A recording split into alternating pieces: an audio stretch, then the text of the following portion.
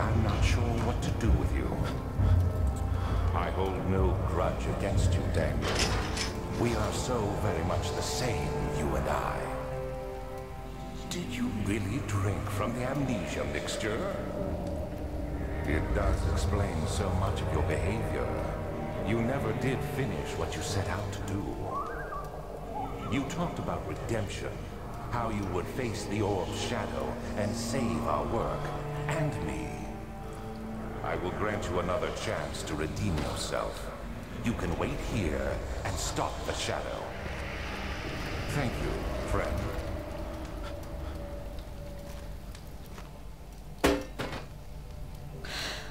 Alright, none of you were expecting this.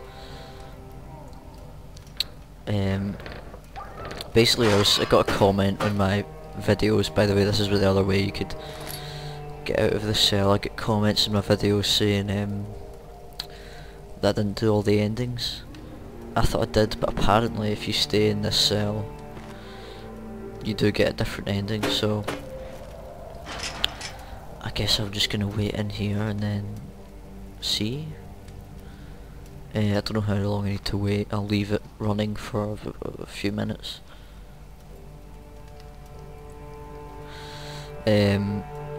So I might pause this here, and then once something happens I'll start it again, and you can see the other ending if there is one. So I'll be back in a bit. Alright, so something's happening. The shadow's taking over my room. So I thought I'd show you that it went upside down as it does, and the shadow came in. Let's just jump up here, shall we? And you can see it like infecting the room.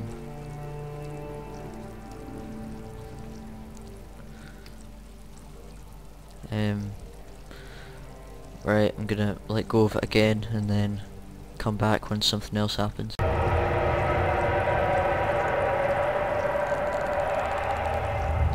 Alright, so it's just filled up with more goo, and I assume that what's gonna happen is slowly it's going to fill up and get us, basically.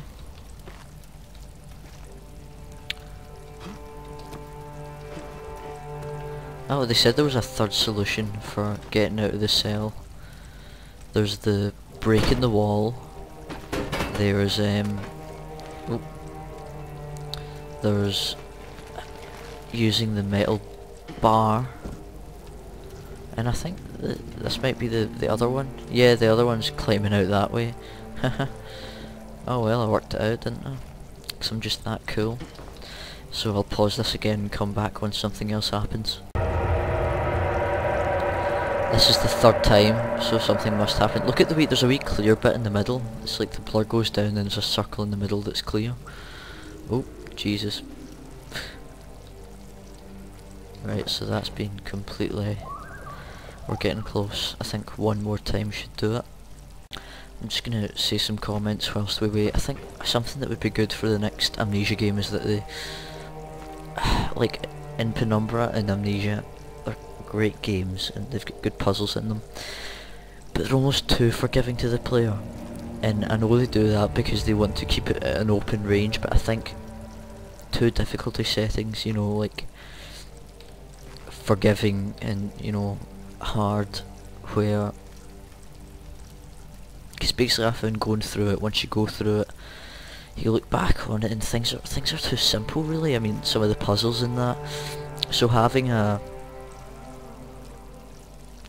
easier setting and a harder setting, that means like things are far more challenging and there's far more depth to the game, basically, and it would be far harder to actually complete the game, like some other puzzle games. Not too hard, but I mean, you play some other puzzle games and you really do get stuck. In this game, the only time I've really got stuck with was that machine puzzle that was like pissed everyone off. Well, by everyone, I saw Mangaminx's Let's Play up to that point, and apart from that there wasn't really any hard puzzles. That was just an annoying puzzle, to be honest, but I mean, some more depth to the puzzles and stuff would be a welcome addition in my opinion.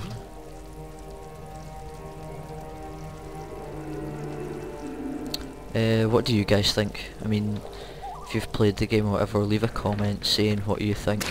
Oh Jesus Christ. Do you think, you know, the game should be easier, harder, you know? Actually, just have a discussion in the comments, you know, let's get a lot of comments in this video just about what you think should be in the next Amnesia, not Amnesia, sorry, the next game or whatever. What do you think would be some good things to put in and good things to take out? Alright, here we go. I think this is it. It's gone fucking mental now, so... Please, let me go!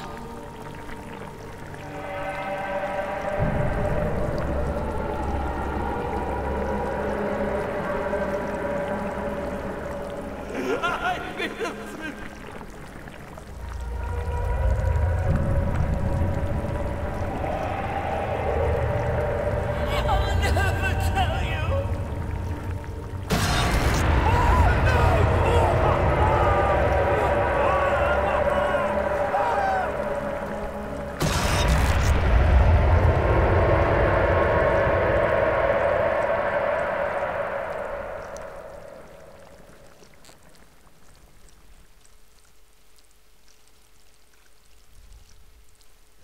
Thank you, my friend. Your sacrifice won't be forgotten. You will be celebrated forever. Wasn't really much of a different ending, but it's different enough that I'll definitely put it up on YouTube. Thomas Grip, Marcus Johansson, Louis Heredero Morales, Mark Nikander, Jens Nelson. Great dev team.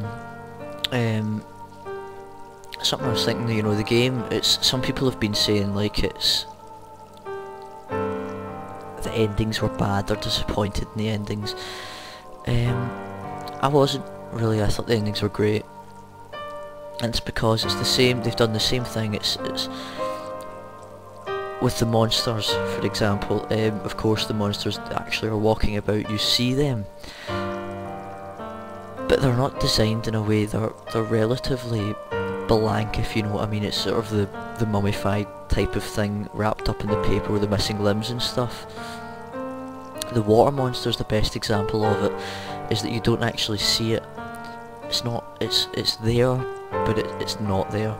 And it lets your imagination drive you insane, it lets your imagination scare you, because the thing that people fear most is what they can conjure up themselves, their paranoia and their imagination that really drives people over the edge. And it's the same thing I've always thought, the idea of hell. Hell wouldn't be physical pain. That's not what hell would, for some people maybe, but for me the real definition of hell is everyone's worst nightmare. And what a nightmare is something that takes the supernatural and everything and fucks around with your head, and when you wake up from a nightmare and you're sweating and all that, you've not felt any real pain.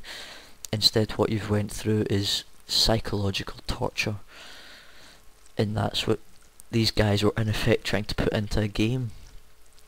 So when the endings came about, they left it to the player, the person going through it.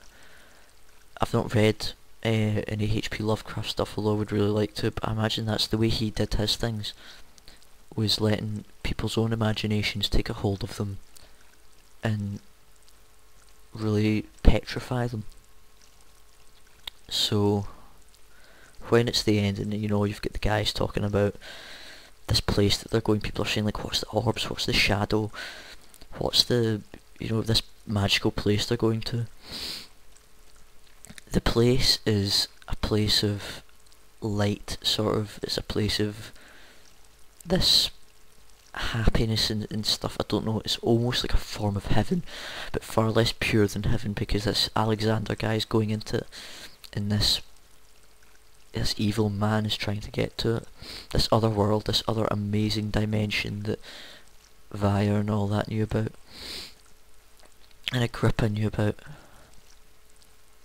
And then you've got the shadow, and I think what the shadow is that this orb and the power it has in these wrong hands, in these human hands, is something that can be messed about with, and it basically has way too much power over people, and it's not being put to a good use. So Alexander's taking this orb and he's trying to use it to keep the shadow away, but he's also using the orbs to try and get himself to this a place of eternal life and living. And so in doing so, this shadow comes after him, and Daniel's helped him along this, and he's been corrupted by it all. And I think the shadow is the punishment, redemption, purgatory, things like that. It is the killing of this evilness. The evilness itself is there to set about on these other evils, these men who are corrupt themselves and have done such terrible things, because when you're playing this game you really feel like Daniel, but Daniel's not a good person in the game, you know. It's really well done. It's like they've not made you this hard ass protagonist who's good for all, respectable and all that. He's a corrupt man, and he is not of pure spirit. Alexander is worse, but just because someone is worse than you doesn't mean you're exempt from judgment. And that's what I think the shadow is. The shadow is the judgment, and this place that Alexander's trying to go to is whatever. But that's my opinion on it, and I think when people play this, if they really think about it and they immerse themselves in it, they get into it, everyone thinks up their own opinion and everything. So anyways, that's a sort of Amnesia ending and my thoughts on and just sort of going over it and all that. It's a really well done game, and I can't wait for the next one. I think it'll only get better, and I will definitely be doing an LP of it, and I'll do like what I'll try and do, right, you might need to remind me about this when it comes close to the game, is I'll pre-order it, and as soon as it comes out, school night or not, I'll get some energy drinks and stuff so that I'm awake, unless it comes out during the day, and I'll just play through like hours of it. Yeah. So yeah, what I'll do is I'll like all-nighter, I'll do like, well not an all-nighter, but I'll have like an hour-long marathon, if you like, for my first video, and I'll just upload that to YouTube in like dashing 720 pixels. Although maybe either that or I'll just record for like an hour and upload it in 20-minute sessions, because I don't know, tell me what you think, like, would an hour-long video be too long? Do you prefer it in these little bits or whatever? Let me know in the comments. So I hope you've enjoyed everything Amnesia and still get the custom stories to do, so keep looking forward to that. So thanks for watching, and I'll see you guys later.